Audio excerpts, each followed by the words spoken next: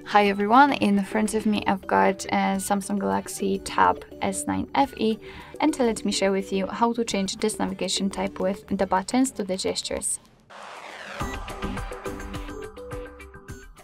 So let's start with opening the settings, and in this left section we have to scroll in order to find the display. Now let's scroll down again to localize the navigation bar. And as you can see, we've got two different options, so the buttons and swipe gestures. Before we will set the gestures, a quick disclaimer, you can reorder the buttons here. So if you decide that you want to stick to this navigation type, you can customize it here. You can change the button position also. So it's up to you. Let's set the swipe gesture, so simply tap on this option. And as you can see, instead of the three buttons, we've got this line in the middle of the screen, which is responsible for some gestures. For some reason, we do not have any kind of tutorial of how to use the gestures, but no worries, I'll show and explain everything later on. Here we've got some options which we can customize, so the gesture hand, a show button to hide keyboard and block gestures with S Pen, it's up to you.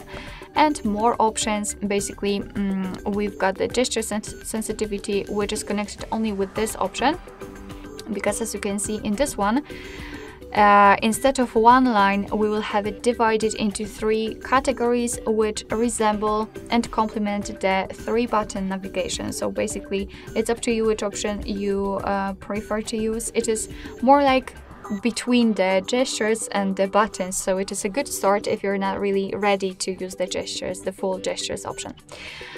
So as I said, the gesture sensitivity, which is connected only with this option, so basically you can make it higher or lower, but to be honest, I highly recommend to get back to this option after a while of using the gestures, so you will be able to decide whether you need the sensitivity to be lower or higher.